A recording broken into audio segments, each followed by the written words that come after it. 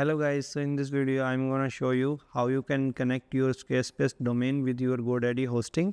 So first of all, you need to go on Squarespace and click on login. Here you need to enter your username and password and click on login. Now go on domain section. Select that domain which you want to connect with your GoDaddy hosting. Now came to GoDaddy. Sign in.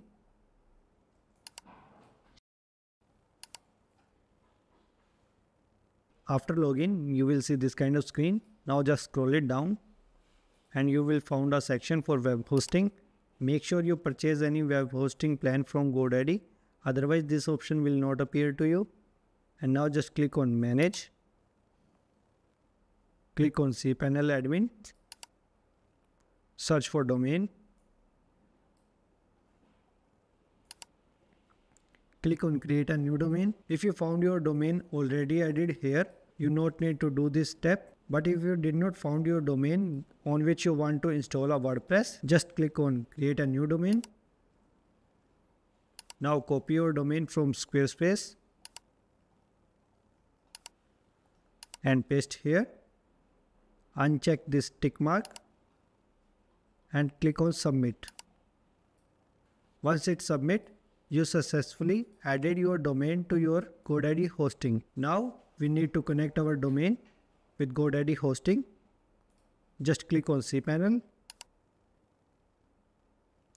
and copy this shared IP address.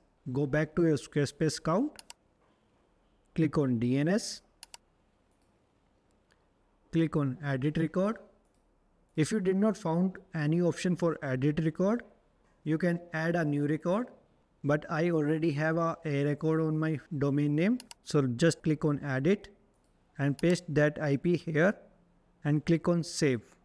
Once it's saved, just refresh to check and match the IP with your cPanel. Both are same.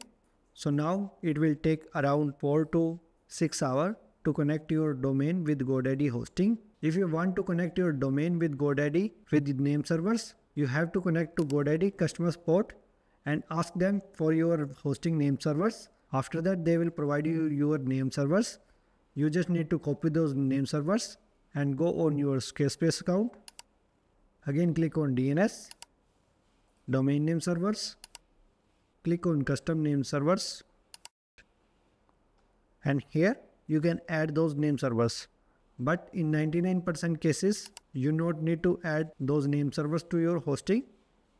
Just follow the steps which I mentioned around DNS. I hope you guys found this tutorial helpful. Make sure you like this video and subscribe to our channel. Thanks for watching. See you in next video.